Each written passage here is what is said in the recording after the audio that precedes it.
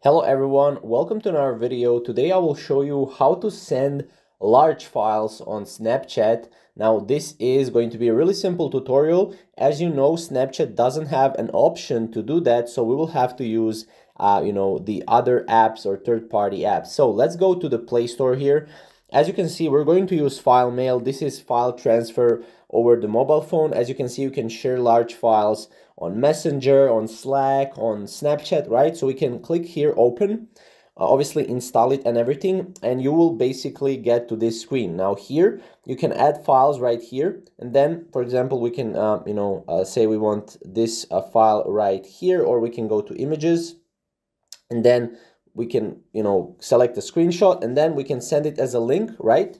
And we can go up here in the send section, and then we can select whether we want files to be available for 1 week or 1 day. Now we can select 1 week and click send. And then as you can see, we will get basically a link after we obviously send it. So we will have to wait a little bit. And then as you can see, we can copy to clipboard. We can go back to our Snapchat here.